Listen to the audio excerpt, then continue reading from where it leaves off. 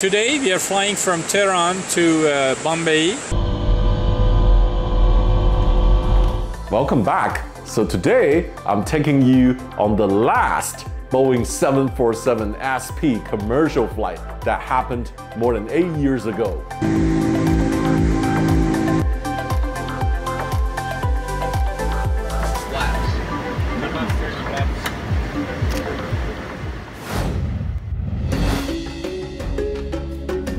Iran Air is the last Boeing 747-SP operator. What's the SP stand for? SP stands for Special Performance. So Iran Air had 4 747-SP from the 1970s. They even flew non-stop from New York to Tehran. And they also even ordered the Concorde at one point. So Iran Air SP is not anything strange to many hardcore aviation enthusiasts in Afghan. They all went to Iran with no other reason than just flying the 747-SP. And Iran Air surprised many of us. They were saying they're going to retire in 2014. They organized a sightseeing farewell flight. But then they extended the lifespan on the SP for 2 more years until 2016. And then when I got a call from my friend in Iran, say, Sam, this is the real last time, the last flight. I went overnight from UAE to Iran. And I transited and stayed overnight just to get on the last flight from Tehran to Mumbai. I've never done this route before. I was wondering who flies between Iran and India. It turned out there were actually lots of Muslim pilgrims. They're from the Bora Muslims community from India. They all came to pilgrimage in Iran and they flew the SP. We had about 145 passengers on our flight, so it is pretty light.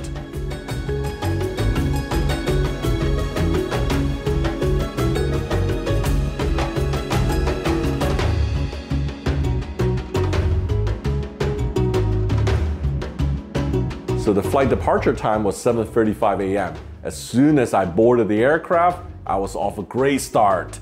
The hospitality just started from there because they knew I was an Afghan. I was wearing an Iran Air t-shirt, and then they gave me a big tour, and then straight away went upstairs to the upper deck, to the cockpit to say hi to the captain. The flight was operated by 2 captains and 1 flight engineer. It was Captain Mirabi, Captain Karimian, and also flight engineer Sajidi. Everything went very smoothly. We 145 passengers, we pushed back on time, and we taxied to the runway and just listen to that beautiful engine spooling sound of the Pratt and Whitney engine.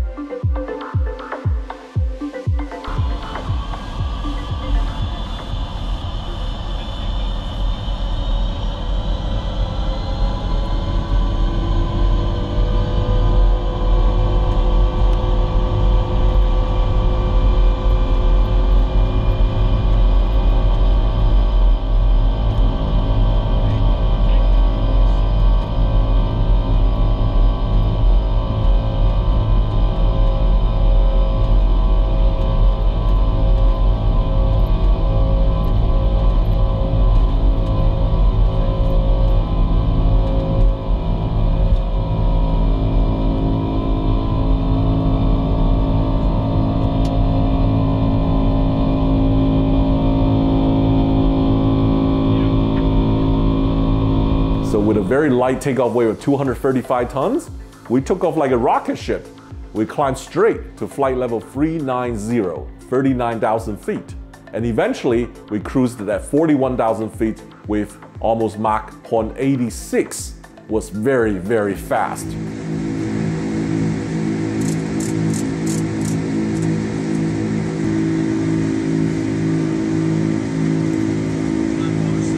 So I had a great chat with the captain. They even signed the logbook for the memories. And they told me the fuel burn on the SP was about 9 tons per hour. That's a lot more compared to the 787 or the A350 runs about 5 to 6 tons per hour.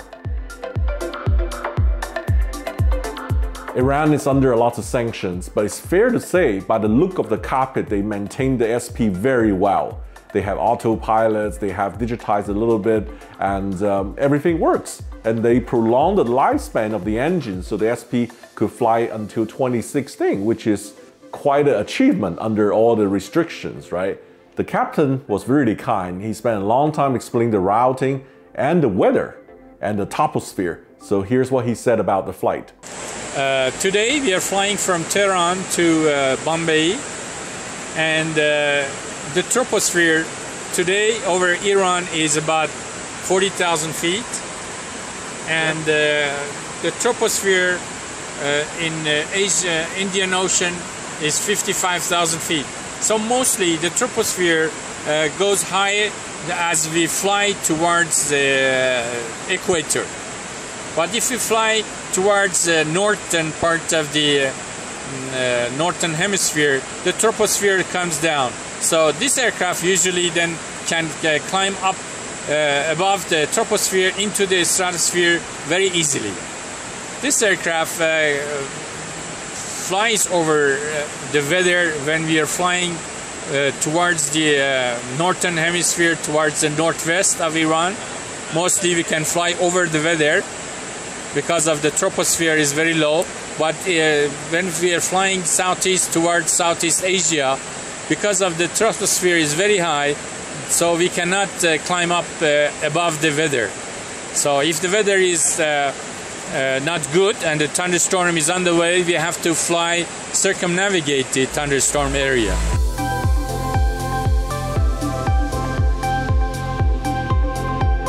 So another beautiful thing is I had breakfast in the cockpit while we were cruising and watching the captain, watching the flight engineer performing, and it was a great atmosphere. They really treat you like their own son, and it was just wonderful aviation of yesteryear.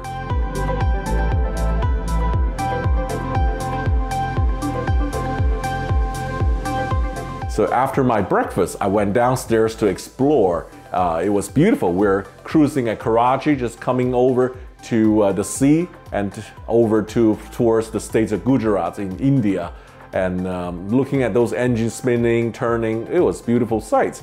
And they have a long galley in the 747SP. So one side is the long galley, the other side is the economy class cabin. And then they have business class, which they call Homa class, in the front with 22 seats. So the crew were so kind, they offered me the second breakfast. They said, "Do you like to try out business class breakfast?" I said, "Yeah, why not? I'll eat a second time." I went to Homa class, sit down, there was no passenger. I sat there, it was a private jet or a private home cinema.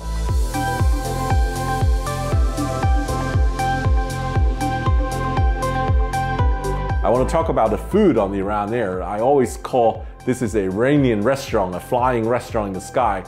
They've been serving pretty much same food all over the years, but they taste very good. They taste very authentic. They came with a buffet, like a cart with rice, with potato, with kebabs. That's the most famous thing of Iran, with chicken kebab, with kubideh, with jeju kebabs, and or with schnitzels. You know, it's predictable, but it's just so great. They serve in front of you. They prepare everything in front of you, right? So the good time flies while you're having great chats and great cultural exchange with so many great Iran Air crew. We started our descent into Mumbai.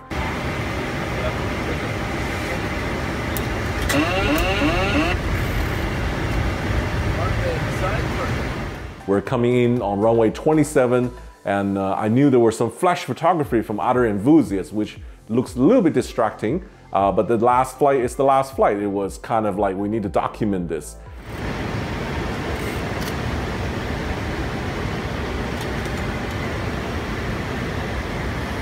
I think even the captain, he was so excited and he forgot to lower the flaps. 300. Too low, flaps. 130 flaps. Luckily, there was an auto warning and it picked it up and we landed very safely. And I'm really glad to document this experience. And now, looking back 8 years now, it's all golden memories. 100. 50. 40. 30. 20. 10.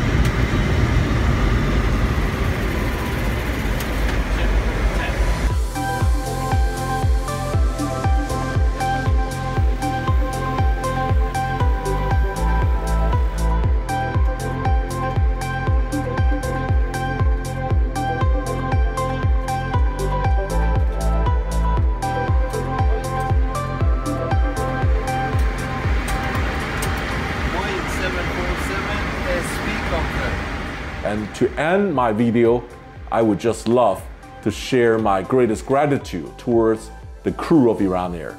I've been flying Iran Air the first time in 2004 on the SP when I went to Iran on a quest to fly Boeing 707. And until 2016 was my last, I probably flew about 12, 15 times on the Iran Air 747SP, and every single time, the crew were really kind. When you open up, you tell the crew, you introduce yourself to the crew receive you in the greatest hospitality. They treat you like royalty because they want you to have a great flight with the 747SP. Thank you so much. Here we go.